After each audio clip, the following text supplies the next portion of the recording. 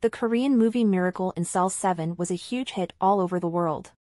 When it launched back in 2013, it was so popular that other versions of it were remade, including in India, Indonesia and Turkey.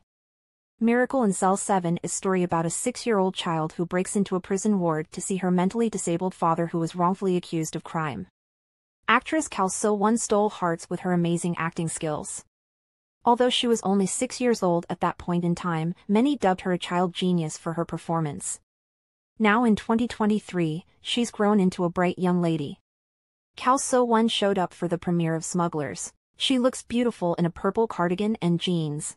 As she is still young, Kal So Won has been taking on minor roles. Most recently, she played the younger version of Kim Hee-sun in Tomorrow Netflix series. She still remains under YG Entertainment after so many years. Even now, she is 16 years old, so we can't wait to see how bright her star will shine in the future.